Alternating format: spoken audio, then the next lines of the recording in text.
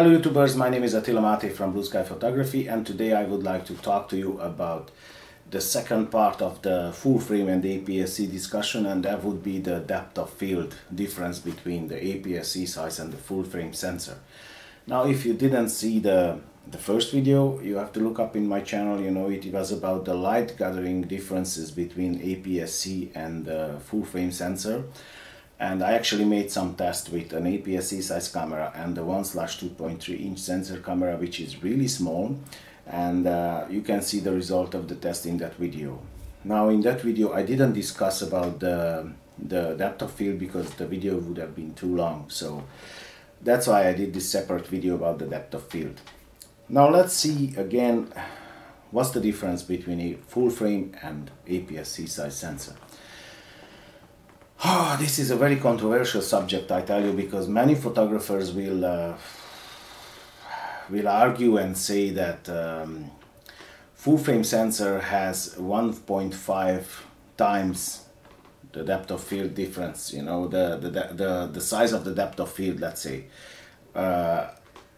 depth of field is, if you don't know about depth of field, you have to search up and look a video. That is actually the area which is in focus in the photo. Now, the truth is that the APS-C size sensor's crop factor is 1.5. That's absolutely true. And the depth of field is 1.5 times larger on the APS-C size sensor. That is also true. But that comes only in certain situations.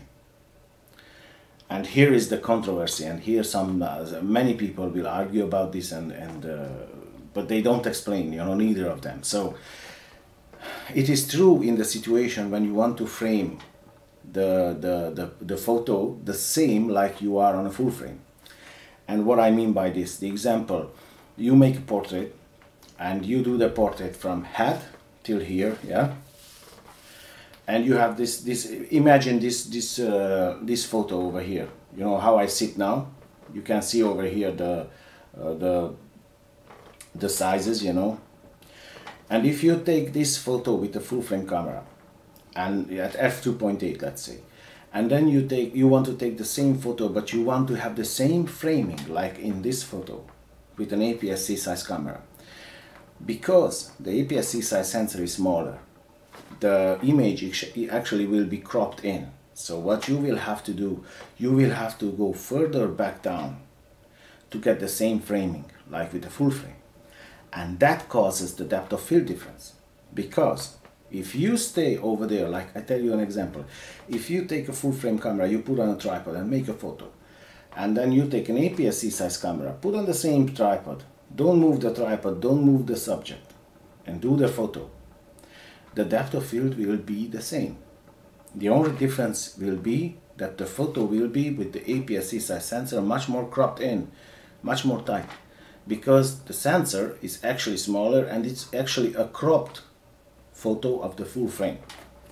Now, if you step back and you go back to achieve the same framing, that's when the depth of field will get modified, because the distance between the subject and the camera will be different. Now, if you increase the difference between the subject and the camera, the depth of field will be wider.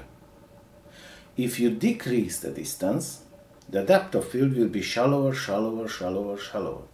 That's why you can see on the macro photos that the depth of field is just a hair, it's just millimeters, 1 millimeter or 2 millimeter, because the camera is very, very close to the subject.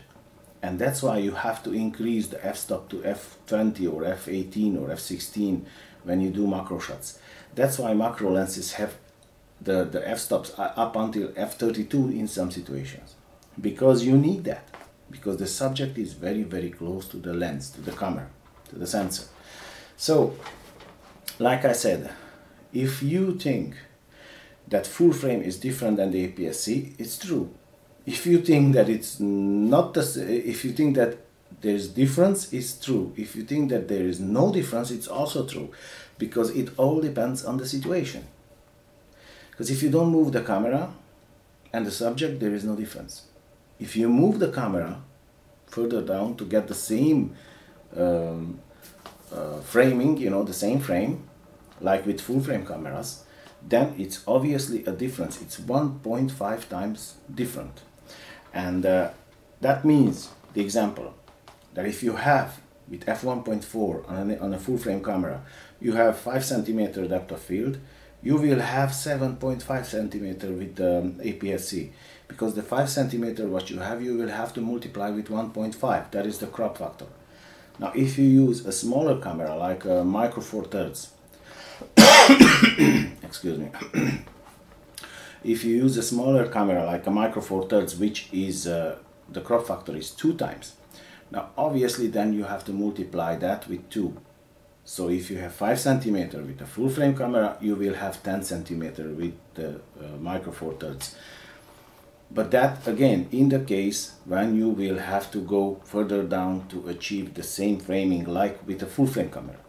If you stay the same position, the same, you just have a tighter shot, the depth of field will be the same. There is no difference at all then.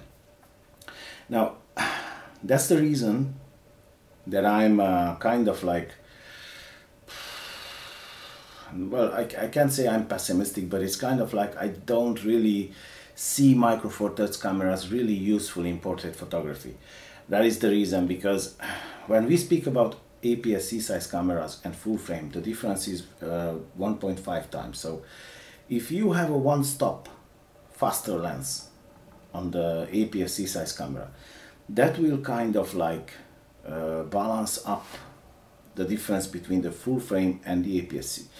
So if you have on full frame an f1.8 lens, let's call it, and if you have on the APS-C, if you have a f1.4 or f1.2 lens, that will balance up the depth of field like on the full frame.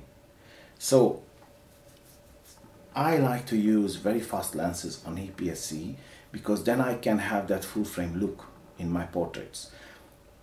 Is that possible with micro four thirds? Not really, because then you should have used like 0.7 or 0.6 aperture lenses, which doesn't exist at all at the moment. The fastest lens which exists on the planet at the moment is 0.95 for micro four thirds and for APS-C.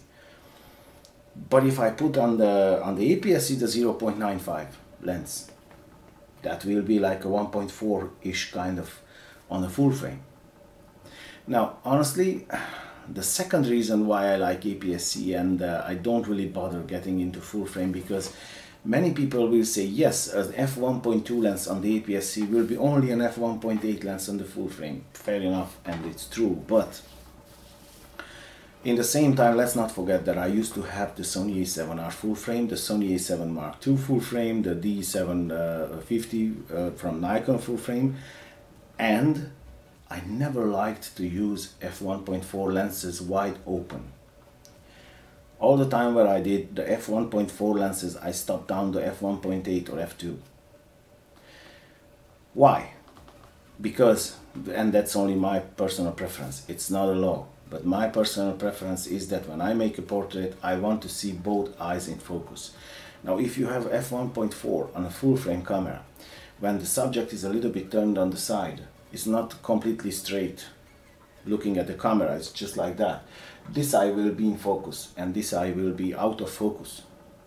I don't like that. So that's the reason I was always shooting at f1.8, because I want to see the whole face in focus.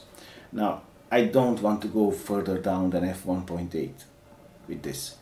Obviously if it's necessary, if you are in low light and it's handy to have f1.4 and you go down there, that's obvious.